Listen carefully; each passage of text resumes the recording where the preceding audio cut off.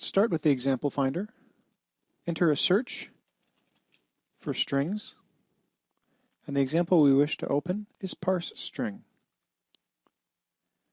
We open this VI, we take a look at its block diagram. We see that there's two functions operating here. First, the string subset, and second, scan from string. Both perform a similar operation in that they take as an input a string as well as a numeric offset and return a portion of the string. The main difference, however, is that string subset just returns a portion of that string still in a string format, whereas the scan from string takes a portion of a string and converts it as necessary to numbers. Let's run this VI and observe the behavior. So first notice that our input string says volts DC and then a number in scientific notation. When we run this VI, we see that our string subset has pulled out just a 2-character portion, DC. And our number output has returned the number 134.50, which matches, of course, the number represented here in the input string. Let's begin with the string subset function. Taking a look at our context help, we see that we have 3 inputs. The first is the string.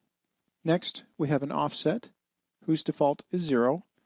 And third, we have a length, whose default is rest, meaning the remainder of the string. The way this works is it takes the string input, starts at the offset position, and returns the desired number of characters. If we look at our front panel, we see that the offset is set to 6, which means that if we were to click through the input string, to the left of the V would be offset of 0, and if we count 1, 2, 3, 4, 5, 6, we see that an offset of 6 puts us just to the left of the character D. Naturally, if the subset length is 2, the resulting subset is just the characters D and C. Next, let's take a look at the second function here. This is the scan from string function. Here, again, we have an offset as an input. However, in this case, we do not have a length. We have an offset, an input string, and we notice that the output here has been connected to a double precision floating point number. Here, our offset has been set to 9.